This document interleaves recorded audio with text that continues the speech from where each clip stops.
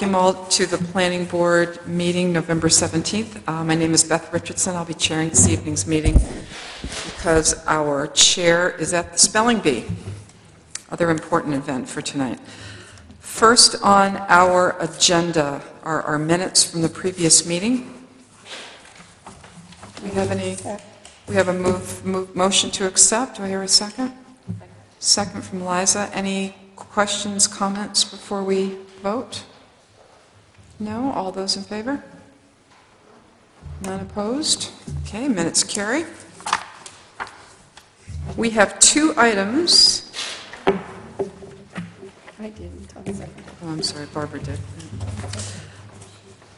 We have two items this evening on a consent agenda. The first is the Fort Williams Arboretum site plan. Town of Cape Elizabeth is requesting a one-year extension to the previously approved site plan for an arboretum at Fort Williams Park located on Shore Road. Do we need a presentation? No. Questions. Are there any questions on this for the applicant before we vote? It's a consent agenda, so there's no need for discussion or no need for a presentation. Do I hear a motion? Barbara?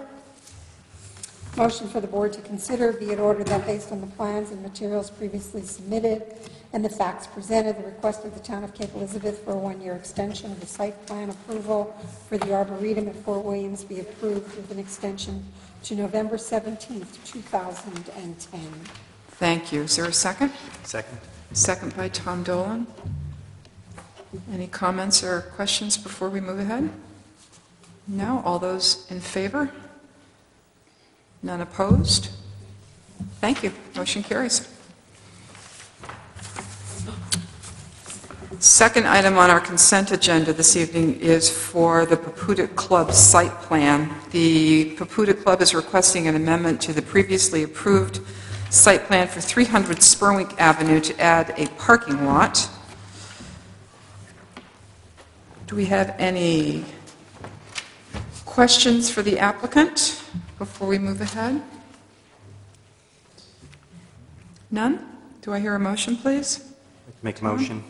A motion for the board to consider, be it ordered that based on the plans and materials submitted and the facts presented, the application of the Papudik Club located at 300 Spurwink Avenue to amend the previous site plan approval to add an overflow parking lot to an area used for staging be approved as a consent agenda item. Second. We have a motion. We have second.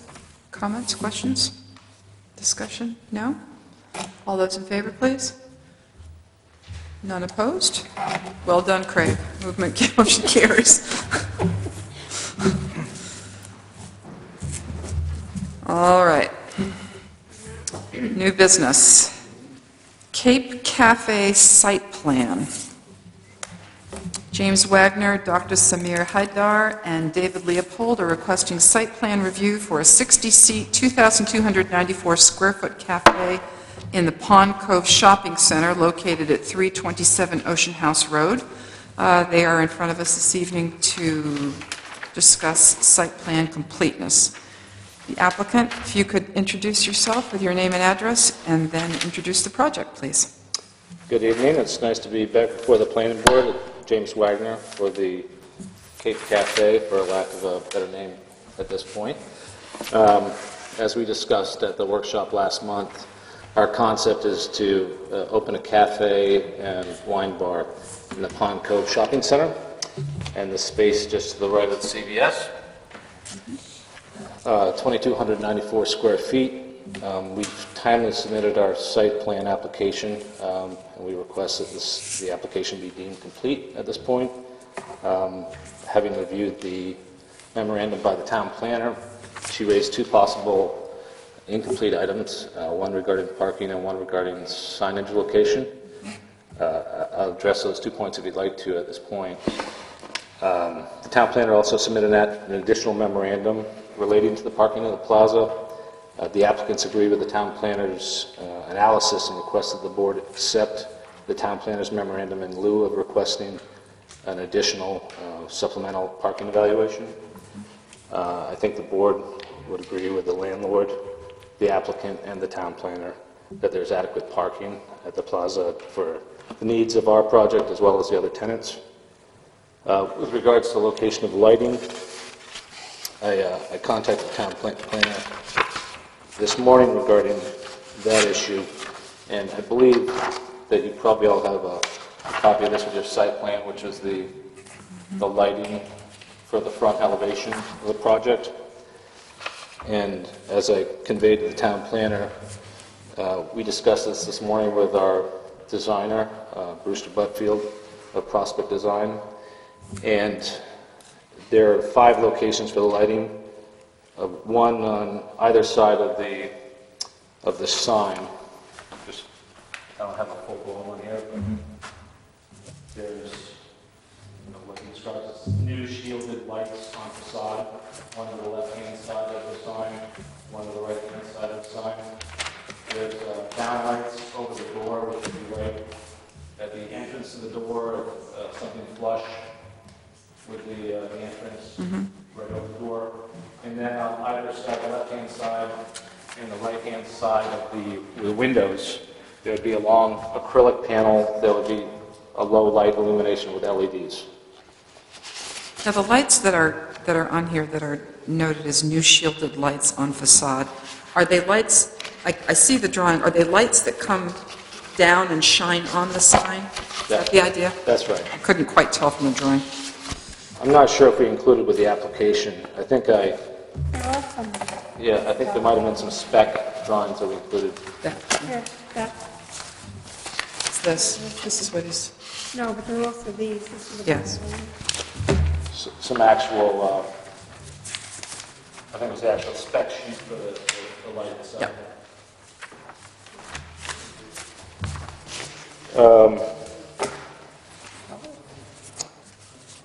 And if there are no compelling needs or desire on behalf of the planning board or the town, we would request that, if not necessary, that there be no public hearing held, and that we be permitted to proceed with our business before the town council. Any questions, I'm happy to address them.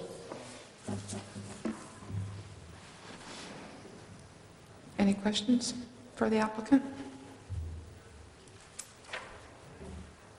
Well, I had a question that wasn't the one of completeness, but it's really an issue of access for suppliers.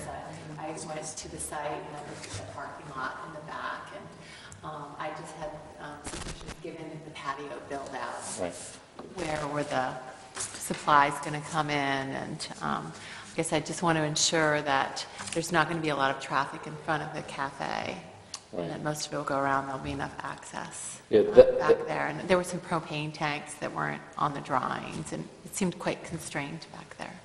Yeah, when we went and looked at the back, I think there's 2 dumpsters right now, and we would have to add a 3rd, which I think I included on the site plan. Yeah.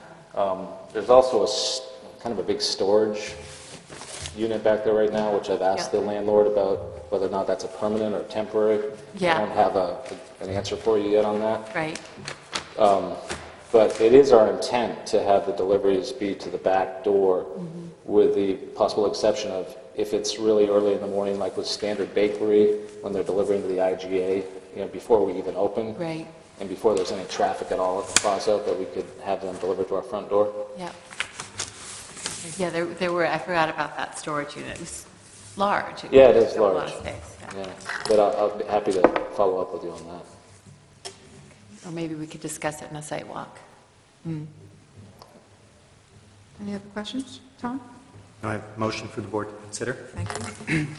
Be it ordered that based on the plans and materials submitted and the facts presented, the application of James Wagner, Dr. Samir Hadar, and David Leopold for site plan review for a change of use of an existing space in the Pond Cove Shopping Center located at 327 Ocean House Road to restaurant for the Cape Cafe Wine Bar be deemed complete.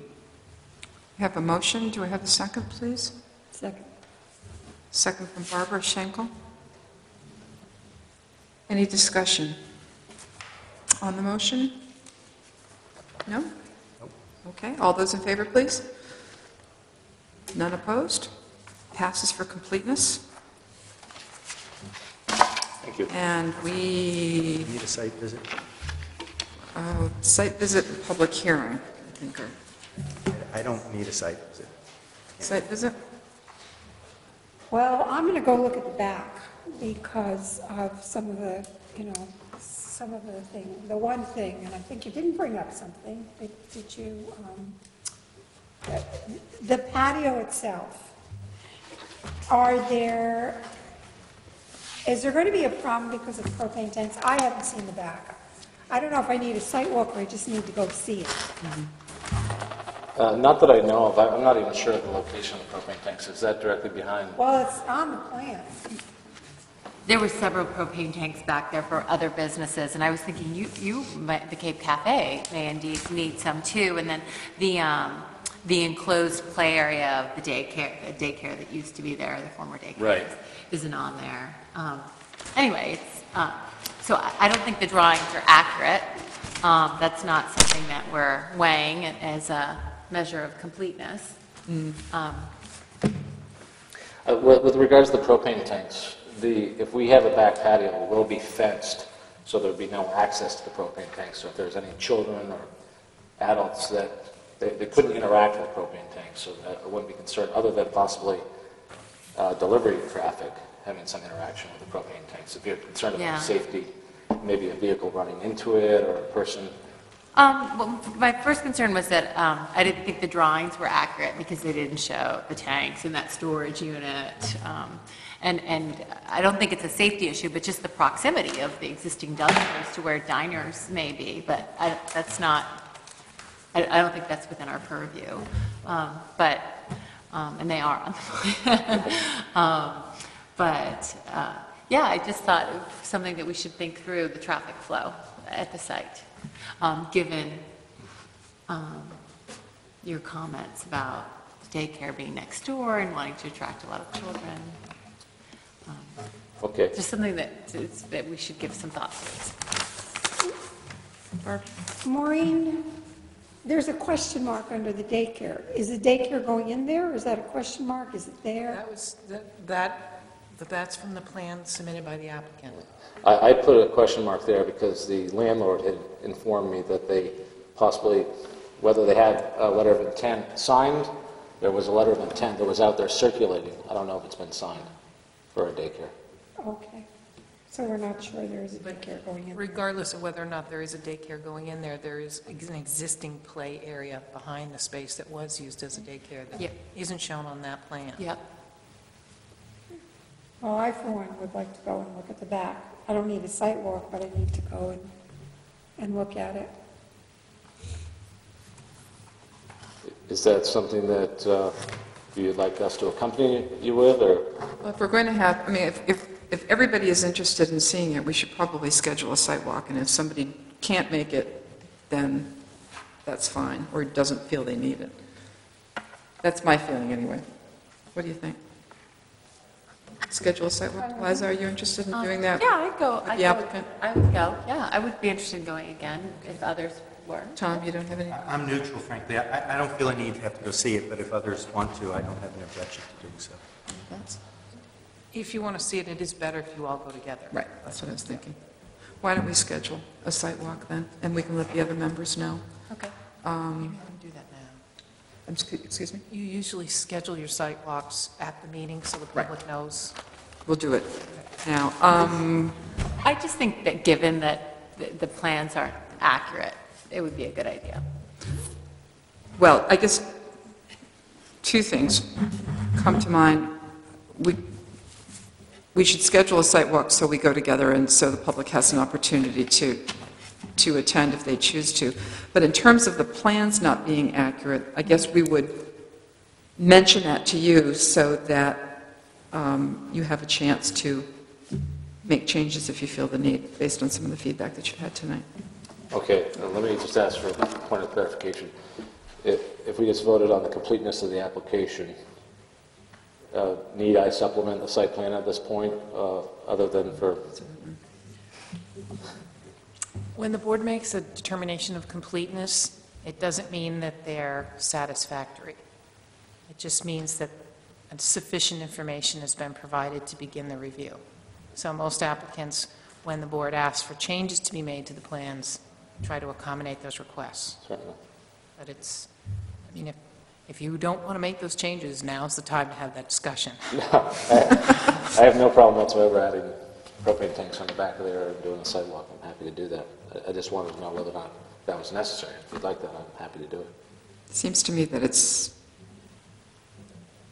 I would like to Preference. see, I would like to see Several the members. patio next door added in, and the storage unit, Okay. and the various propane tanks, other semi-permanent structures that are on the site, Okay? sort of the dumpster equivalent, Right. other structures, yeah. timing. I'll defer to other people because I'm more flexible than. Friday? I don't teach on Friday, so I've got Fridays wide open if that's good for anybody else. We can do it in the morning or early afternoon. I'll be gone all next week for Thanksgiving week. Okay. And Or Friday. Looking this Friday? this Friday I'll be there. This coming? Will you be around this Friday? Yeah, I could do it this Friday. Barbara, can you do it this Friday? I can, I have to be somewhere else at 10. Can we do early afternoon? Yep. What's best for you, Liza? You've got children, so. Yeah, before 1:30, or until 1:30? Before, so 1? 1? Yep. Barbara, 1? Fine. Mr. Wagner, 1? Is that? Yeah, at least one of our group will be available for you. One of you will be there, okay. Okay, so site walk, 1 o'clock, November 20th. And while we're doing a site walk in the back, would you also like to go inside? Pardon? Would you also like Want to to go go inside? inside? Or just the outside? Sure, I'd love to see the inside. So you want to meet in the back? Should we meet in the back or meet? Well, we could meet in the front. Why don't we meet in the front of the location, 327 Ocean House Road? And it's the space facing CVS just to the right. Is that correct? That's correct. Okay. 1 o'clock, November 20th, Friday, sidewalk. Okay.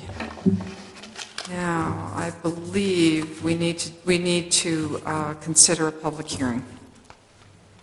My preference is to have one, Liza. Yep.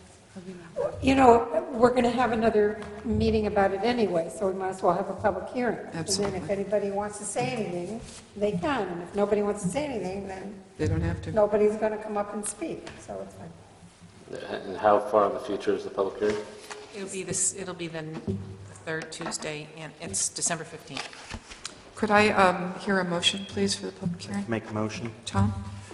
A motion for the board to consider, be it further ordered, that the above application be tabled to the December 15, 2009 meeting of the Planning Board, at which time a public hearing will be held. Thank you. Okay. Barbara, second. Any other discussion?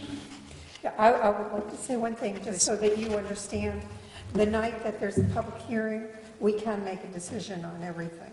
So you don't have to feel like, oh my goodness, we're going to be coming back in January and February, just so that you know. That's, I mean, in a case like this, maybe nobody's going to come and speak. You anticipated my question.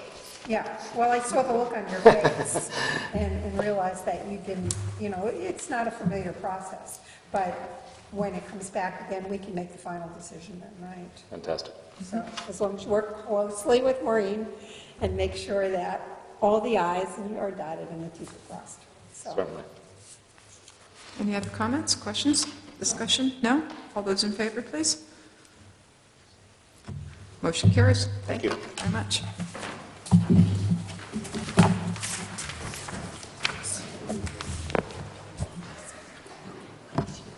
Thank you. I believe we are done with the agenda. Is that correct? Do I hear a motion to adjourn? Adjourn. Thank you. Second from Liza. All those in favor to adjourn? Thank you.